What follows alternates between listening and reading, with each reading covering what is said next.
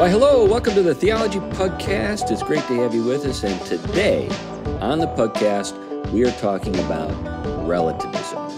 I know we've talked about this before, but it's just a topic that just is pertinent and just doesn't seem to be growing any less important. In fact, it grows more important by the day.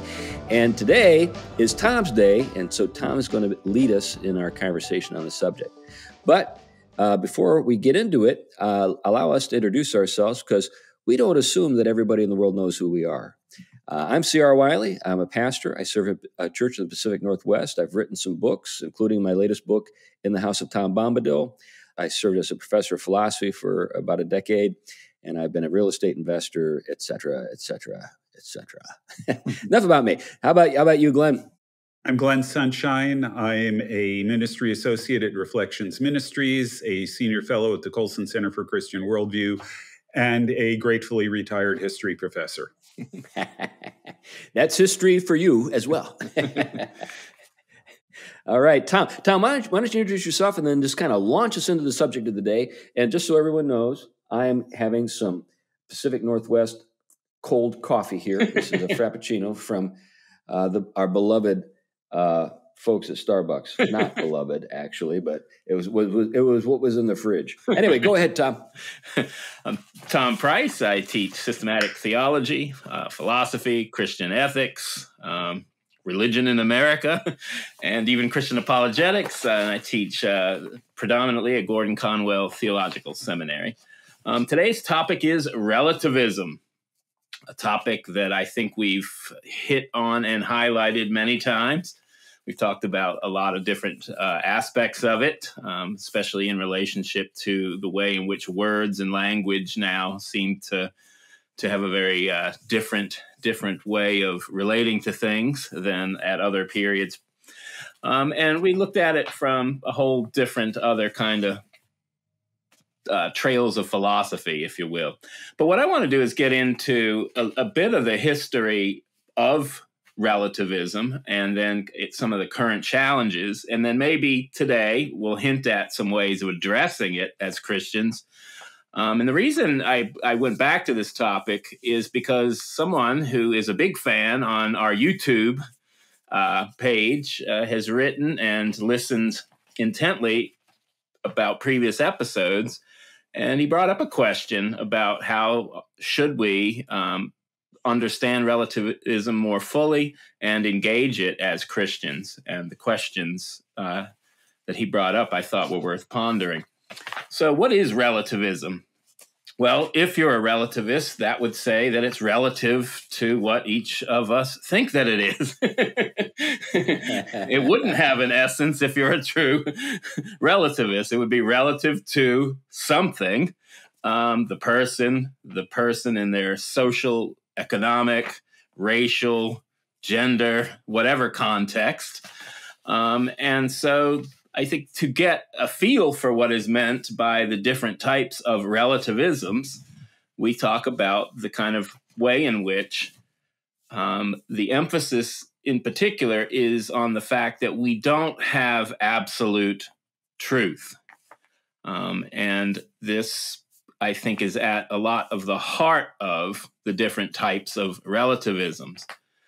Absolute truth being that there is an ultimate reality that can be ultimately knowable in some strong sense, more than just our perspectives, and then that there would be kind of ethical ramifications, that reality has a certain shape and form, and as we conform to that shape and form, we flourish and thrive. If we don't, we run up against conflict and we create chaos and crash, if you will. So relativism is kind of a break from that. And what I want to do is maybe start with just a few definitions that float around in kind of discussions about this topic. And then I'll move into some of the history. And I think at that point, you guys can jump in and start to help fill in those details.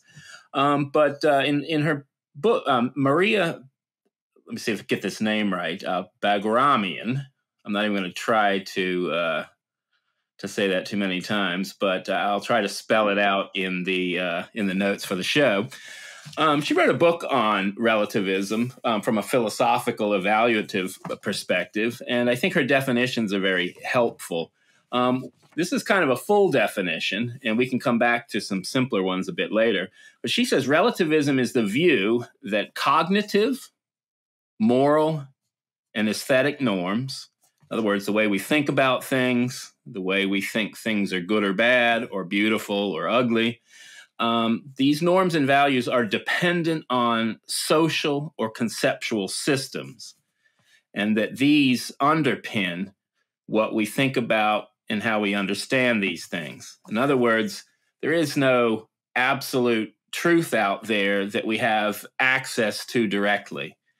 This truth is mediated through the social and all these other aspects. And because of that, we have a whole different range of interpretations and understandings of what is meant by truth, the beautiful, the good. That's what she says. Why should I accept that? But anyway, I guess kind of getting to that is, I'm being a little funny here, but in order for relativists to even be, able even to say what she just said, there has to be some concession that there is something that can be known, and that we can at least know our limitations, that kind of thing. I'm not sure. I think that they may say there is something, but it can't be known, which is why everything ends up being relative, because whatever your perception is your reality.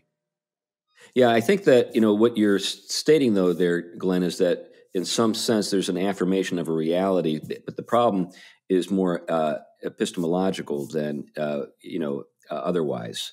Yeah. So in other words, there is a reality out there. We just don't know it. But what I was getting at was more like, we can at least know that we don't know. I guess that's so. There's a measure of truth that they have to embrace in order to even say we don't know. Yeah, one of the things she turns to, and she isn't a relativist, is that kind of the irony that there needs to be a solid point of reference in order for relativism to work. And I think that is what you're both hinting at, is that. In order, truth, let's put it this way. I mean, there is a kind of self-stultifying aspect to claiming that all truth is relative, made as an absolute claim, right? Because it does mean that even if you don't know, that's a little different than, say, skepticism, I think, is the direction that, we can at least know one thing, and that's that we can't know anything, right? I mean, that kind of thing. But this is really saying this like the way she put it here. She goes, relativism is basically the view that, right? Well, how do we know enough about reality to say that that's what that is? I don't think I think you would end up in skepticism eventually. But anyway, we can get back to kind of the way in which it's inconsistent. And actually it does. Most philosophers, especially in the analytic tradition, that would be the kind of ones who look at language and the way it functions in relationship to claims, would say that it leads inevitably to cognitive anarchy. And so most end up rejecting it. But the interesting thing is why so many in culture end up embracing it. And that's one of the things I'll be tracing here. But she talks also about the way in which another definition, before getting into the other definitions, she said, despite the fact that relativism is basically dismissed in serious philosophy as an incoherent position, and is identified with irrationalism and cognitive anarchy, yet people hold it outside of philosophy. And basically, she puts it this way: they hold that all our standards have a form of conventions sustained by a group of people who are ineluctably fallible, limited, and historically situated. Kind of, the dead old white guys kind of thing. It's kind of that legacy. the standards will be contingent achievements of the group, and no higher kind of authority can really be attached to them. So relativism is one way of embracing relativism, or one form it takes, is that we begin to think that there are no real pictures of the world that are true to the way the world really is in the fullest sense. That they tend to be conventions, usually by people who have some kind of say in power, and that's why it holds sway over any given group of people. And we can see the way in which politics today fights so hard to have a narrative and shape people. You can see a certain truth in that, that there is a way in which those who get their hands on the levers of education and cultural formation do create a kind of a cognitive embrace of certain, interpretations of reality. So there is a threads of truth here. Maurice Mandelbaum speaks of historical relativism, and maybe in a minute Glenn can talk about that, kind of what that is, which he defines as the view that no historical work grasps the nature of the past or present immediately. That whatever truth a historical work contains is relative to the conditioning processes under which it arose and can only be understood with reference to those processes. So that's kind of the way that it kind of has impacted historical studies. And we can kind of see relativism in a lot of other places. We talked about how it shows up in epistemological places. That's how we know. So what access from your perspective and from your shaping has to truth and its interpretation is good for you, but don't make it binding on me, right? And then we'll get to some of that. But then you have the metaphysical type of relativism that some ancient philosophies kind of underpinned, and we'll talk a little bit about those in a minute. You have historical relativism, you have kind of political or cultural relativism, moral relativism. So relativism can kind of infect just about every area in which, we have something to do with our beliefs and our actions. Yeah, I think here, Tom, one of the things that we see, as you read from these different people, these different authors, is that there's some question begging going on. There's some assumptions being made about reality that are not actually supported or proven. One of those assumptions is that in some sense the metaphysic is something that we can dismiss. So when we think about metaphysics, we're talking about reality as such, and when it comes to the metaphysic, there's another assumption that's being made, and that is that it's just a passive reality and is not active in some sense. So what we as theists believe is that the ultimate reality that we have in mind when we talk about the metaphysics is God, and that God is active, and consequently we are open to signals of transcendence. As some people have described it. There are things that are going on that could kind of interpose themselves or from the outside on the world. So it's not as though it's entirely on our side of the equation. In other words, we're not the only ones who have to have the responsibility for discovering reality. Reality has a way of kind of introducing itself. Yeah, that's right. When you think about it theologically, so that's something that these folks have just assumed not to be the case. That they don't entertain this possibility. They basically just kind of assume that reality is in some sense passive and is just waiting for us to discover it. And then related to that we don't have the equipment to discover it, even if it were the case. And again, these are things that are not proven, they're just assumed. Yeah, one of the things that I noticed with my students is that frequently, now this wasn't the case as much the last few years, although COVID may have screwed that up. But one of the things that I had noticed is that among the students who were really engaged when I talked about what people believed, a truth claim that was being made by typically Christians, they got this sort of pained look on their face and said, how did they know that? So they took everything and turned it into an epistemological question. And their assumption is that you cannot actually know anything because people disagree. And the fact that people disagree with each other means that you can never be sure of anything, probably with some exceptions like science and things like that, which they don't actually understand either, but that's another matter. Well, getting to that point, Glenn, of course, there's the democratic kind of bias that we have, that everybody's opinion is equally valuable, that there aren't people who actually are wiser than anybody else and know more than anybody else. And consequently, we have to take this kind of at face value, that because all these people disagree and we should kind of weigh all their opinions, in the same, equally on the same scale, then there's no way to adjudicate that. But I think this also gets at something that I think is kind of the moral dimension to this. I think that there's a kind of desire, particularly with just regular folks trying to get through the day.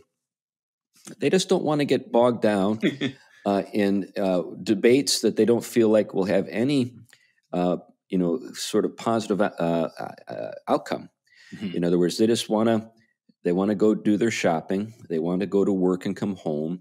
They don't want to get into weighty matters because, those matters could be difficult to sort of adjudicate, live with disagreement concerning, that kind of thing. Yeah, but I would add to that moral relativism is a wonderful standard to live by because it means you can do pretty much anything you want to. Yeah. Right. That's the other side of it. Yeah. Well, and one of the things I want to get to is kind of how these kind of issues, these things you're talking about now, how they started to take on a kind of point of value and focus, in the contemporary world. But I want to go back a little bit and kind of get at some of the early roots of it. But one of the things that I find interesting is, in reference to your point there, Chris, is something the former Pope Benedict, back when he was Cardinal Ratzinger, to his credit, and he, along with, I guess, in the Protestant world, you'd think of maybe Francis Schaeffer, these people spent a lot of time trying to warn us about relativism. And they saw in it not simply a replacement kind of the the Judeo-Christian vibe, although they did see that, but they saw the dangers that were very inherent that we're just really beginning to see the fruit of.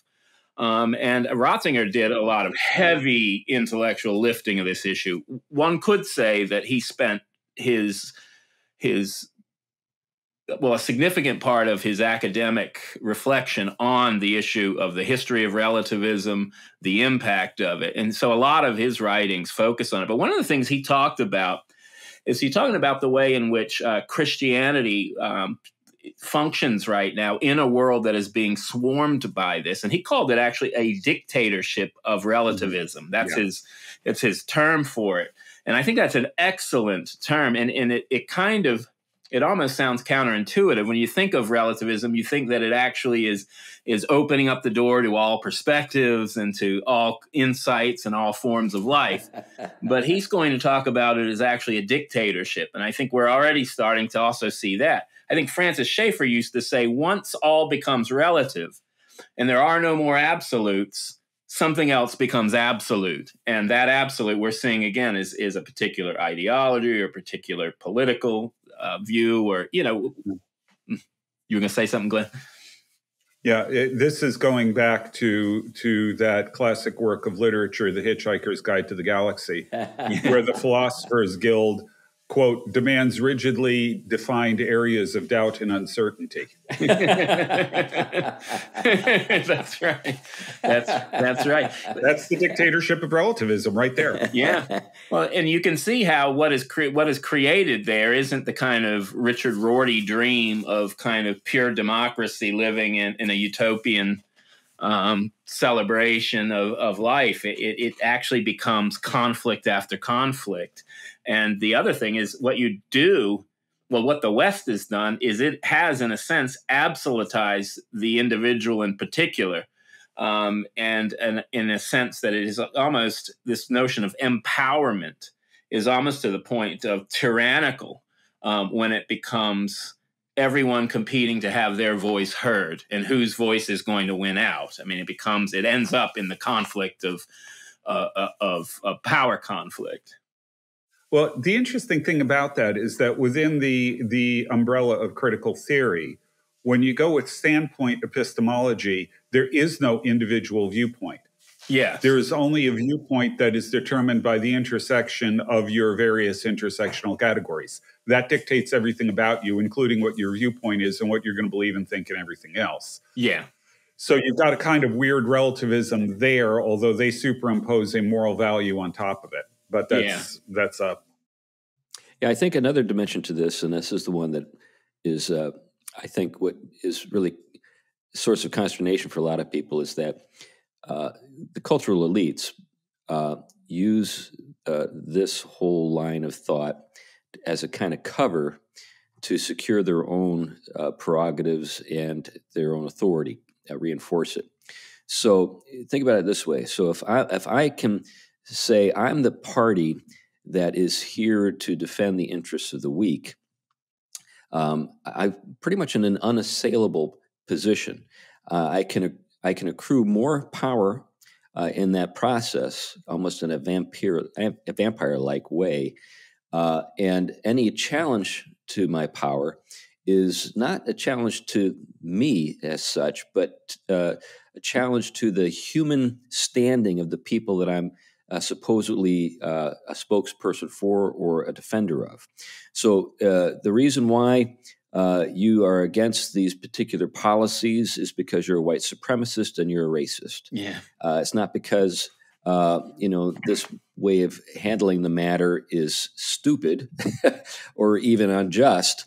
Anyone who questions the conduct of these cultural elites, whether we're talking about people in media or in technology or in government, whatever, they are, protected by this kind of shroud that they've put on of, defenders of the weak or whatever, and it's really a weird kind of symbiotic relationship. Now, what's interesting though is when you have people within these so-called, marginalized groups who themselves are unhappy with relativism. So I see a growing number of, say, Black Americans who are crying out against this stuff, and I even see it among certain groups in the LGBTQ community, who are like getting exasperated with how this stuff is sort of playing out, and are calling for some kind of standard that is just and is not just a sort of expression of a group's interests or the government trying to use those groups and that group's interest to secure its own power. Yeah. And a lot of that, again, is, I think you're pointing to the way in which this is continuously in our face, challenge wise. We saw it just, for those of us anyone who's heard the kind of recent conversations going towards the most recent candidate for the Supreme Court, when asked, can you define a woman? Well, I need, you'll have to talk to a biologist about that. First of all, that is disingenuous anyway, because they won't listen to the biologist. They're listening to the social sciences and the but it's also sort of giving away the game, because it argues that being a woman is defined by biology. Yeah.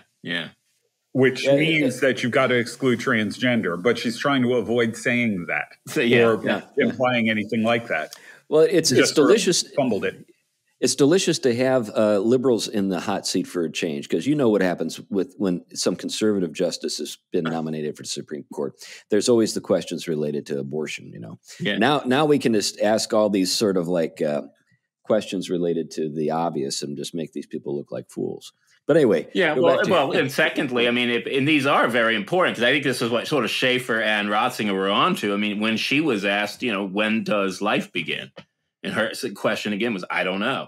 And here's someone making decisions that have to do with life and women, and on the most fundamental level. And now the ambiguity is such for these people, at least ideologically, that they can't take a position on that, because it's going to automatically, well, first of all, it looks as though they're not, if they give certain definitions, then they're tying themselves to, again, white supremacy or, Western culture and the like.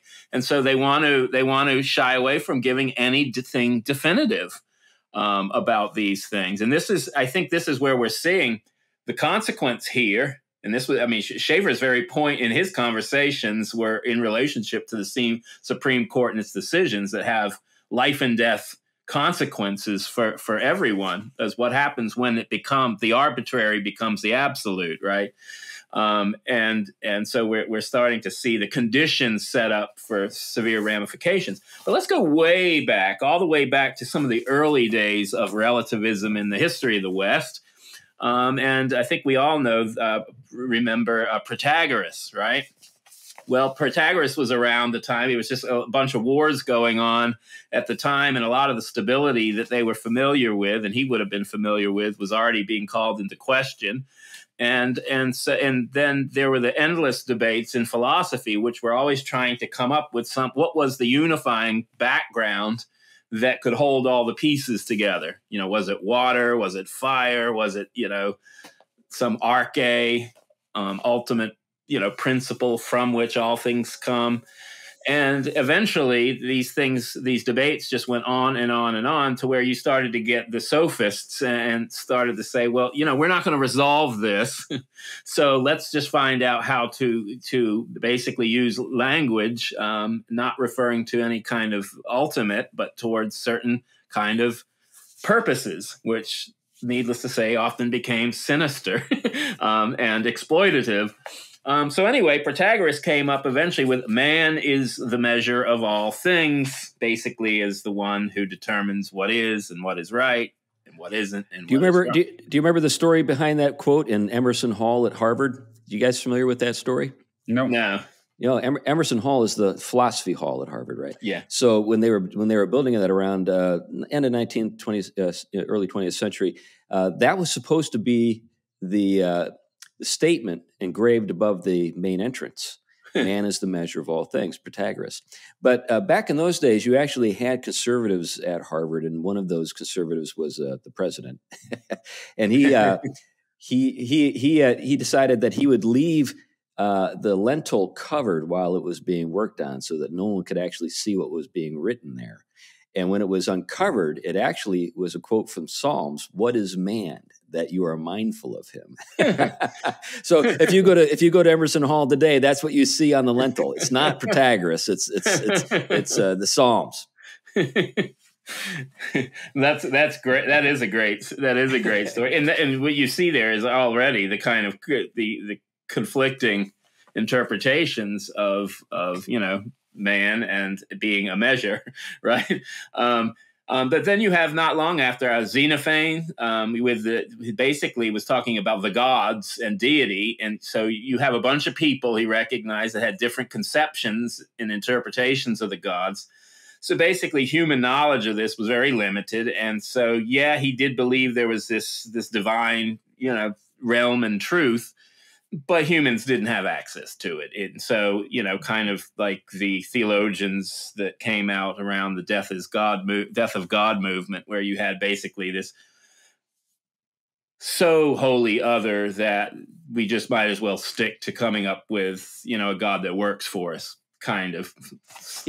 Well, I think that maybe we ought to stop here, Tom, and just address the death of God movement just briefly, because I think most of our listeners are probably when they hear about it, they think about if anything, maybe the cover of Time magazine, that one issue was just all black, the death of God. But they often will have some kind of folk sort of theological response that misses the point entirely and actually makes them look stupid when they say it. So they'll say something like, well, how can God be dead? I just spoke with him this morning, or something like that. Yeah. But what they're demonstrating when they say something like that is actually kind of to the point of the death of God movement, which is that it's, God is no longer a point of reference for a society to build its public life around. It's entirely a personal, private matter between the individual and whatever he or she is into when it comes to spiritual things. And if you're into God, well, good for you. Yeah. God can talk to you all day long. He's just not talking to the president, that kind of thing. So, it also misses what you were getting at with this, sort of this radical transcendence, in which, again, we're kind of getting back to a kind of theological relativism. Since God is so unknowable, we can't know anything about him. What can we say about him? Yeah, it's interesting the connection there. I mean, that was something that, in particular, Ratzinger was trying to address within the Catholic tradition, especially after Vatican II. He wasn't as interested in the kind of death of God movement per se. He was troubled, though, by dogmatic relativism in the sense of updating the language to the contemporary world. But that is very similar to the death of God movement, because the death of God movement really took something from Dietrich Bonhoeffer in a direction I don't think Bonhoeffer ever aimed to have it taken. And one of the things Bonhoeffer was saying is basically Christianity has come of age. And as he was watching the bombing of Germany and the elimination of Protestant or Christian culture, he knew that the atmosphere was going to be not religious that filled it. So he was trying to conceive what shape would Christianity have if there are no forms anymore. And he was already addressing this when he decided to act ethically against his kind of Christian pacifism, which he held for a long time. And he was basically saying is one could be a Christian pacifist in a kind of world in which there was still some Christian form. But because that form is gone, he argued, basically he had to take a kind of severe action against Hitler and move towards a violent act, if you will, of trying to participate in the bombing of them to break that heinous, murderous kind of, politic.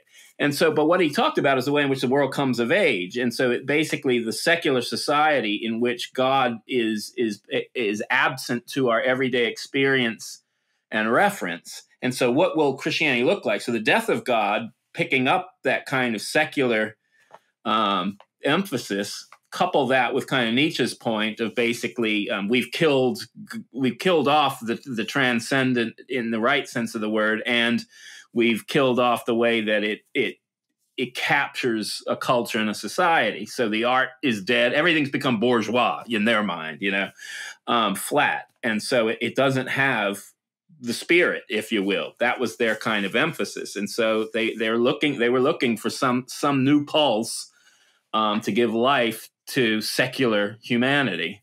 So anyway, that was kind of a longer story, but that was kind of what was up with that whole God is dead movement. I think you could say Harvey Cox would have been someone who absorbed a lot of that.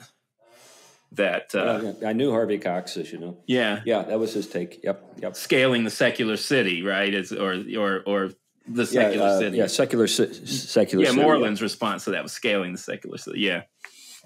Yeah, now I hope you're going to go back in time a little bit, because you jumped right over the early modern period where there's a lot of really important stuff going on. Yeah, and so let me go back a little further, then I'm going to try to catch up to that. Maybe that's where we'll just kind of float around a bit. But Heraclitus, of course, and this is where we were talking about, the metaphysical picture of relativism. And we're going to get this a return to this with Hegel. But, I mean, Heraclitus was in competition with his ideas with Parmenides.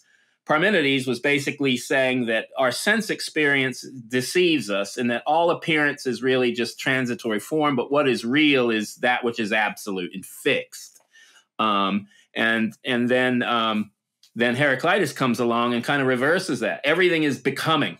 Everything is in a state of change. So if you want to talk about what is fixed, it's fixed only in the sense that everything is becoming. It's kind of relativism as an ontology, if you will. All is moving. Everything's fluid. You can't step into the same river twice. You can't step in the same river once. Everything's in constant flux. That's kind of the take there. And the unity of opposites was another aspect of Heraclitus, is that you could, and you see this with Hegel a bit later, where you can have something be true and its opposite be false. But in this case, the opposite is not truly false. It could actually be unified with that truth and come to a kind of higher kind of truth, right? We'll learn that we'll get this dialectical thinking with Hegel, where you can have a thesis, an antithesis, a new synthesis, and a continual kind of process. I'm simplifying there, but I'm trying to kind of just keep that. But you had the Sextus Empiricus, where you had the skepticism, and of course the Pyrrhonian. Is that the right way of saying that? Pyrrhonian skepticism. Yeah, you can use either Pyrrhonian or Pyrrhonical. Yeah. So all judgments and beliefs are to be suspended. You get, well, of course, that we have the Renaissance, and maybe Glenn could talk a little bit about that, where you have the rediscovery of a wide variety of beliefs and practices of ancient times. And this actually starts to lead to a kind of criticism of ethnocentrism. Vespucci, is that the name? Who Mundus Novus? Yeah. Yeah. So that was kind of one of the key works that was already starting to challenge the kind of unified vision that a lot were aiming for in a lot of the Christian. Yeah, let me jump in here. During the Middle Ages, you get people like Aquinas, Albertus Magnus, and others who are trying to create a synthesis of all human knowledge. Yeah. And they gave up because they realized it was impossible. And the net result is the late scholastics aren't trying to do summae. They're trying to do what they called quodlibets, which is Latin for whatever. These little short things focused on discrete topics. The people in the Renaissance rejected the scholastics, arguably for some pretty good reasons, in some cases at least. But in the process, they tried to do these same kinds of grand syntheses of all human knowledge. The problem is, they were also looking at human knowledge far more broadly. So it's no longer just the Greco-Roman and Christian tradition. We're bringing in Persian ideas. We're bringing in ideas that were believed to go back to ancient Egypt, didn't really. We're looking at the Kabbalah. We're looking at Islamic culture. And the epistemological assumptions here essentially are, first of all, that truth exists, that it's knowable to the human mind, and that, in fact, it's necessary. And by that, I mean that a society that's not built on a solid grounding of truth is built on a lie, and it can't survive. Yeah, I think one of the things, though, before we move on, though, that it would be good to underscore in what you just said, Glenn, is that these are people who are not operating from an ethnocentric outlook. Right. These are people who are saying we need all of the knowledge that the human race has acquired across the world, and we want to try to incorporate it into a single whole. Right. And that actually is the product of those epistemological assumptions. Because anytime you have a successful civilization, a civilization that lasts, the assumption is it has to be based on a solid foundation of truth. And the assumption that all truth is truth, I mean, it means that all of these things can, in principle, be synthesized together. Mm-hmm. The problem is when you try to do it, it doesn't work. Well, what we have is what C.S. Lewis talks about a bit in The Discarded Image, when he's talking about the aesthetic of the medieval world, which was what he described as kind of cataloging. It wasn't an attempt at sort of winnowing out things. It was an organizing affair. How do we have all this sort of heterogeneous material to work with, all this heterogeneity, but we believe that there's something valuable in all of it. So we don't want to throw any. It's just like the hoarders television programs where somebody is like got a bunch of stuff in their house and they can't move around anymore because they value everything.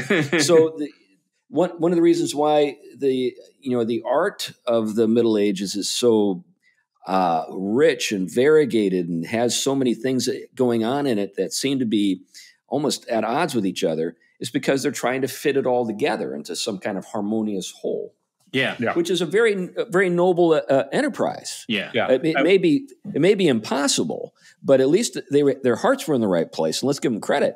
Yeah. But when you get to the Renaissance, it's even worse because they're actually trying to pull in things that were unknown to Thomas Aquinas. They're trying to bring in other cultures and things like that with the assumption that all of this stuff can harmonize. Yeah. So you get someone like Pico della Mirandola the first, who creates his 900 theses. That's a synthesis of all of these various things that he's brought together. And he challenges anyone to debate him on this. The problem, of course, is that the Inquisition in Rome read his theses and said, yeah, we would like to talk to you about this.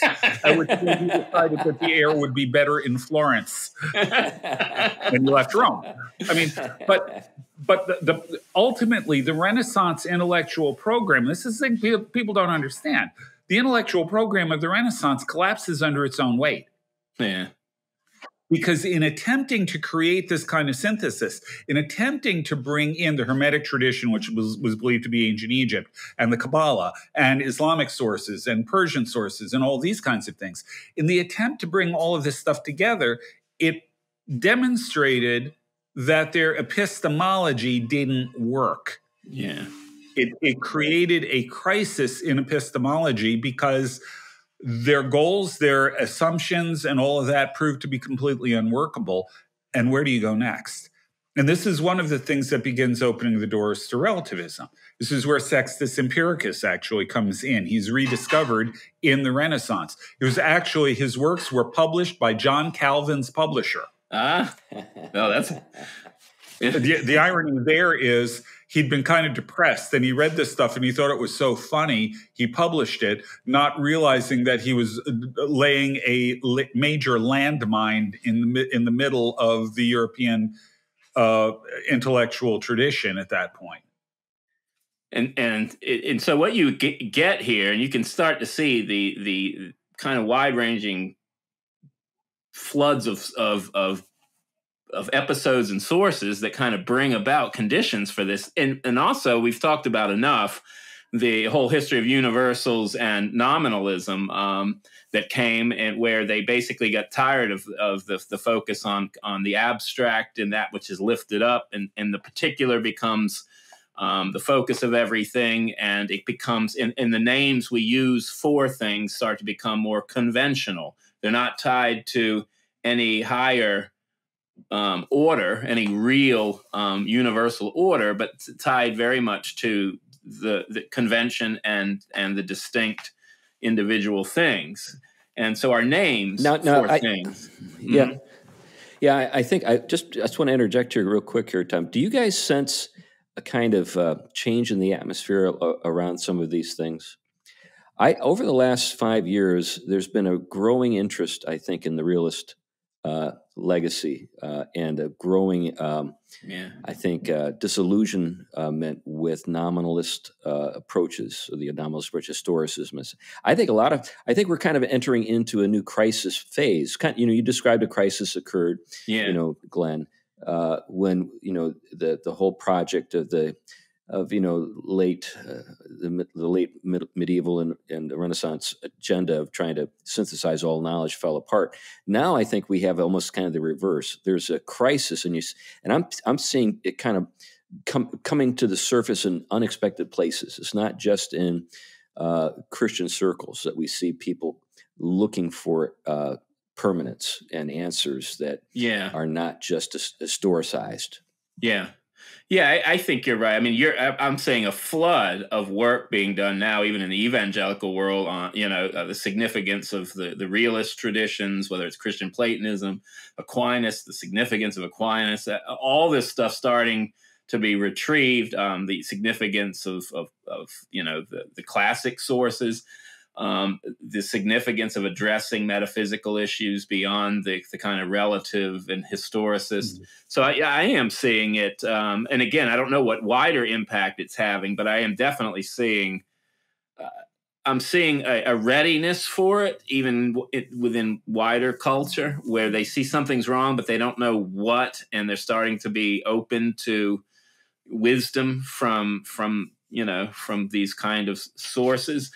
One of the things that's interesting is that the thing we didn't mention is worth mentioning, and I think this is something that I think that Protestants in particular, but not only, have to address. But it was with the Reformation, you also had a kind of relativizing, if you will, of Christianity.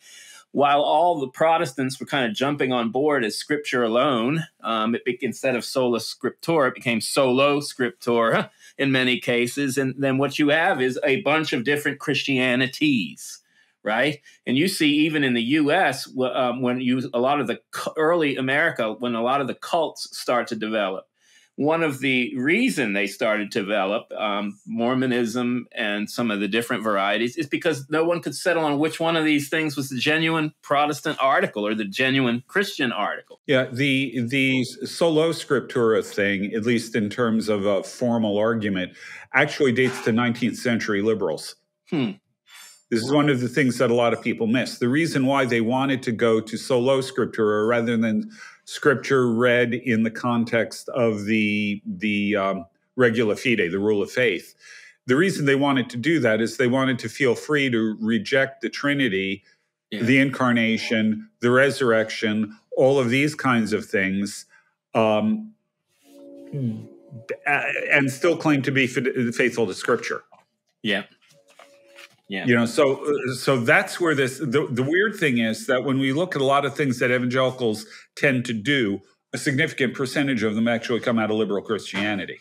Yeah. And I think you have similar with the Unitarian emphasis a bit earlier. It's because they wanted, and they did recognize that there were, on the dogmatic issues, there were conflicts that were not resolvable now because of a higher authority, because everyone's pointing Scripture. It's just like the early church when the heresies developed, right? They're all saying they come from Scripture. Arius was not saying, he was not arguing something else. Well, an example from the late 16th century is Fausto Sozzini, alias Faustus Socinus, who, in a colloquium, I believe it was held in Poland, there were a group called the Josephites. The Josephites denied the virgin birth and believed that Joseph was Jesus's father. And Socinus argued that on the basis of sola scriptura, we should accept them because the real issue for them is what was and was not scriptural. They had assumed that the passages on the virgin birth were interpolations. So they accepted as true everything that they believed was genuinely in the Scripture. So therefore, now Sozzini was a Unitarian. So you can kind of see how that fits in here. But you get these intellectual arguments going all the way back into the 16th century. And what you have, as you know, is the conflicts that started to arise from the different confessions and the different politics wrapped around them, and the way in which the Enlightenment starts to develop within these conflicts. And they are in some sense looking for a way to have a public way of accessing something a society can share that isn't driven by all that confessional conflict and all of that relativity. So they do want to kind of get a hold of universal, and they want to have something that everyone can say, okay, we can all share to this. And so they looked for it, whether it was in a shared experience or shared reason. But the difference was this wasn't grounded in the eternal. This was grounded in the human subject. And of course, there is a way in which it's kind of indirectly grounded in the eternal, because the way Descartes and Kant, they can be read as though consciousness is basically numerically identical with divine consciousness, if you will. We're just a kind of creaturely participation in it. And so what we have here is, with the Enlightenment, you start to, with Descartes, for example, grounding things in the cogito, the I think, therefore I am, even though he'll later argue for God as the ground of that, but it's grounded first once he establishes that. what you end up doing is a small move from everyone has access to truth individually through their cogito to my personal truth. It's not a long set of steps. And you will see eventually with Kant, you will see the notion of the way in which our categories in our mind are active, and they are shaping our experience to such. We are forming and we're taking basically the intelligibility that used to be inherent in creation, because God, the mind of God, if you will, and now it's something we're imposing on things because of our own categories of understanding. And Kant even sets the stage for that becoming relative, in the sense that quantities, for example, will be something imposed by each of us individually and differently. So you start to lose any kind of universal or shared rationality and interpretation. So you start to see these threads develop. Later, you'll have Hegel, who I think has infected the church in many ways, and it's infected his certain kinds of historicism, in which there is no way in which to really empathize with the past in any strong way of connecting with it, because the context, my context and that context, are so different that we're only able to access it through our different shapings and the like. You wonder how much is incommensurable. That's also Kuhn there, the incommensurability of paradigms. Yeah. So related to this is the question of human nature. Is human nature something continually in flux, or is there some sense in which it's stable? I think that one other way that the instability is introduced to our thinking is through Darwinism. If the human beings had a radically different, or sort of have ancestors that had a radically different nature, what's to say that in the past? What's to say that our descendants won't also be as radically different from us as we are from them? And if that's the case, what kind of ability do we have to understand anybody from another time? In what you're getting at with kind of Hegelian thought there, Tom. Yeah. But I think you remember H.G. Wells and Time Machine. That it was kind of an exploration of the idea of what could become of the human race if sufficient time was given. You'd find that in the distant future that they would be very different than us. So the Eloi and the Morlocks are two sort of subsets, or two sets of descendants that both come from the people that we know today. Now, how does all of that relate to some of this stuff related to relativism? Well, I think it's pretty clear that things. It's a different kind of approach, or a different sort of outworking of kind of our problems with epistemology. If the human mind is changing, even just the human being is changing in such radical ways over time, then you've got essentially this not just finite sort of rational creature. You have a creature whose rationality has a very different character from time to time, and then how does that rationality apprehend the universe? And this also relates to the doctrine of Christ's human nature. I was leading a discussion on the Confession, the Westminster Confession of Faith, this past Sunday. In Chapter 8, we're talking about Christ's human and divine natures. And my point during that time was we live in a time where many intellectuals from a wide range of disciplines have rejected the concept of human nature. They just don't even believe it, that there is such a thing anymore. So what does that introduce into the Christian sort of way of thinking? Well, if we buy into all that, then how can we say that we participate in Christ, and Christ is in some sense participated in our humanity, if there is no such thing really as a human nature? Yeah. Anyway. Yeah. Just some more wrinkles to this whole thing. Well, yeah. Another thing that I would want to throw in that I think is really important is the idea of the fact-value distinction.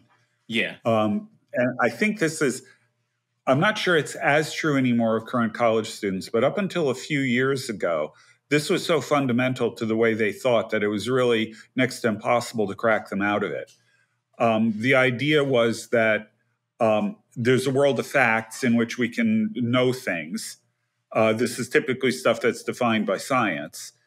But there's also a world of values, which is issues of ethics, issues of aesthetics, issues of religion, spirituality, things that are not empirically verifiable or able to be studied by science. And in one case, you actually have knowledge. The word science is scientia in Latin, means knowledge. And in the other case, all you can have is opinion or faith or taste or something like that. And what that does is it takes everything that is not scientifically verifiable and makes it relative. Yeah. It does this sort of instantly. And that was a consequence of stuff going on once again in the early modern period and the rise of modern science. I would say, Glenn, that science, rather than seeing kind of a scientistic approach sort of bleeding into the humanities, what we have now is this radical relativism that's kind of backwashing its way into the sciences. Yeah, I'm very concerned, not for our inability so much to sort of identify values as having some kind of objective status. In the short term, I'm concerned that people may no longer be able to even add or do what we call science. Yeah. What's interesting is the reversal that took place. Not long ago, people were arguing for a scientific basis for taste, for aesthetics, for ethics, whatever. Mm-hmm. They were taking what Francis Schaeffer called this upper and lower story thinking. The lower story is the world of fact, the upper story is the world of value. What they were doing is using the lower story to explain the upper story. Now we've reversed that, so that the upper story is now cannibalizing the lower story, so that, well, hypothetically, if you had someone coming up for a nomination before the Supreme Court and you asked this individual to define what it meant to be a woman, they wouldn't be able to do that because ideology trumps fact. Yeah, that's right. And you might even appeal to science in order not to have to answer the question. Yeah. Right. Yeah. Well, that is the trick play going on for those that still want to have some kind of semblance of objectivity in the kind of contemporary, Enlightenment form. They want to sound like they're being scientific. And, I'm sure their reference to biologists are very select, like the ones that kind of. Yeah. Trust the science only applies in certain areas. That's right. And it doesn't apply to defining male and female. Yeah. It doesn't apply to when life begins. Yeah. And this is that kind of selectivity. But one of the things, we could back up a little bit. One of the cracks in the Enlightenment, when it tried to really narrow that new human-grounded rationality or science, was from figures like David Hume. David Hume, likewise, he said basically it's not something that's a part of our experience, causality. It's something we assume by habit because this follows this. So it's nothing we really know scientifically. So he starts to bring doubt into that kind of scientific reason. But he breaks the like you said, the is-ought he creates the is-ought fallacy. Just because something is the case doesn't mean it ought to, and that gives kind of Kant later room to create two realms of two stories, if you will. But one of the things that Hume does is he basically relativizes all ethics. You can't develop ethics from necessarily what is the facts. And he brings them to sentiment, which is not too far from feeling at the end of the day. I know he means something different, but reason is not the source. Authority is not the source. But this puts an unbridgeable gap between the is and the ought, and so, as you said, facts and value judgments between the world of facts and feelings. Basically, Ratzinger's reply to that, and I got this from Joncanus, his book on the dictatorship of relativism. He says basically what this did is it was a reduction of nature to facts, as you just said, that can be grasped and controlled through instrumental reason, but can offer no moral message outside ourselves, right? So the facts can't say anything. They can't speak because they're so severed off from any inherent meaning and purpose and natures, as you said. So, I mean, Hume is already starting to contribute. Then we have a very interesting figure, Johann Herder. Herder, we owe a lot if you're someone who likes languages and cultures and the stories of cultures. I mean, I think the work of Lewis and Tolkien was probably benefited by figures like Herder. I may be wrong, but it was the inspiration behind Finland in getting its language back with the Kalevala and the like. It was the influence of Herder's kind of thinking there. But the danger is you end up with something like also similar to National Socialism, this kind of reconstructed idea and culture that says really there isn't.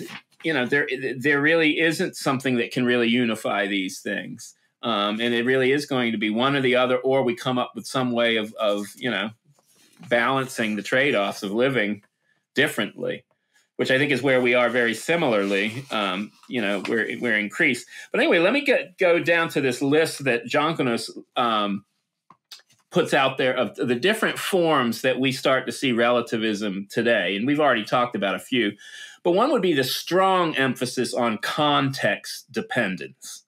And context is important. We have learned that from these figures. It is very important, but it's not everything. And when you understand there are real human natures and there is a real ontological and metaphysical order, then context takes on a different place rather than all determining place or only determining place. So context dependence, as he puts it here, is often argued that all our judgments and belief are context sensitive in that they always take place within a social and cultural framework and a background of both personal and collective assumptions, interests, and values, and oftentimes can be wholly determined and influenced by them. There's something I'd like to just interject here, and it may surprise some people to learn, but there has been a kind of paleoconservative case for multiculturalism, and it's been around for a long, long time. And the idea is that through our various traditions, histories, there have been points at which there have been real breakthroughs where reality has kind of broken through and has given some character to a particular nation, tribe, history, culture, tradition that makes it valuable and consequently should be honored as such. And it's getting back to the earlier conversation, point in the conversation we were talking about the attempt to try to bring it all together. Some of these paleoconservative people, like Russell Kirk, are making the case for kind of a let's appreciate each other, and recognize what really has occurred in the past in these different groups. That is. Yes, context dependent. You're not going to be able to really appreciate, say, Dante if you can't read Latin or something, But at the same time, tapping into the universals, not just history. Well, and I think that's why they become significant continuously. That's why we go back and study them, not simply to just encounter something foreign, although that's significant, but because there is something human there, there's something spiritual there. There is something we can know and learn, and there is something analogous. Is probably I like an analogy better than even empathy. I think there's something analogous there because of the share in being and the communication of being that governs the whole of created time and space, and I think that's a way there. So we can include context dependence, and actually it recognizes contingency, but it doesn't reduce the meaning just to the contingent factors. That meaning is inherent on a transcendent level, even in dimension, even if it refracts in that particular moment, time, message, story, place. But the other one that's tied to this, we hear all the time, is perspectivalism, right? Going beyond context dependence. It's arguing that the truth of one's judgment is completely determined by your viewpoint, right? And so there is no ultimate viewpoint, no God's eye view, because all of our access to even that is perspectival. And so we're all locked in different perspectives. And then as what happens is this becomes a value judgment that all perspectives, therefore, need to be included in any true picture of things. And I think that's where an evaluative judgment is erroneous. We all come from different perspectives, and we all have a different gift, if you will, and different shapings. But that doesn't mean that all of those things, all of what is determining one's viewpoint, is opening it up to truth and meaning in any way we have to accept all of it. we can reject the Aztecs and human sacrifice. That's right. That's right. We should probably wrap it up on that note. I think that's a good place to say that there really are things that are just true, and there are things that are just wrong. But anything you want to say, Glenn, as we close? Yeah, Francis Schaeffer had some really good practical ways of dealing with issues of relativism. If you read in his books, as he narrates some of his discussions with people. If you're interested in practical suggestions on how to deal with this, Schaeffer's a really good place to begin. So I'll just leave it at that. Yeah. Okay. Yeah, I think I've said everything I have to say. Anything you want to say as we wrap up, Tom? No, I think I wanted to kind of introduce the topic, and I will get back to it, I think, over the next few times when my show comes up. I want to think more about it and move towards some very practical ways. I don't think the only way of trying to address it is just preaching at it. I think we can come at it from different ways. But I think one of the points that each of the different theologians had made that were concerned about it is we need to start forming a kind of churchly consensus and cultural consensus to reject it and go at it and not let it get away with it. What it's doing. It's destructive, and it's something that doesn't have the right, because it isn't connected to truth, to hang around as though it has some bearing on it. Yeah, I think that we as Christians need to fight for the truth for a range of reasons, and one of those reasons is love of neighbor, and even love of those who are outside the Christian faith. Yeah. I think that this idea that to be winsome, we just kind of keep our mouths shut and don't challenge stuff, or at least only challenge things that are politically correct to challenge, which is what the winsome seem to think. I put winsome in quotes. But anyway, I think that we have a great task ahead of us, and we need to make some progress at a number of levels, and one of those levels is within the church itself. We got to cut out the nonsense and get to the task at hand. Anyway, thanks a lot, folks, for listening to the Theology Pugcast. We appreciate your interest and support. We get gifts on a regular basis. Just got a note today about a good-sized gift that came in, and we're really pleased to know that, or to hear that, or receive that. And we do appreciate all of the gifts that have been brought and provided to us through various means. And I guess the last thing I'd like to say as we wrap up is we're making a little progress toward getting the Southeast tour off the ground, and hopefully soon we'll have some things to share that are concrete and can help people, mark their calendars and look forward to it. Anyway, that's enough for now. Bye-bye. Bye now.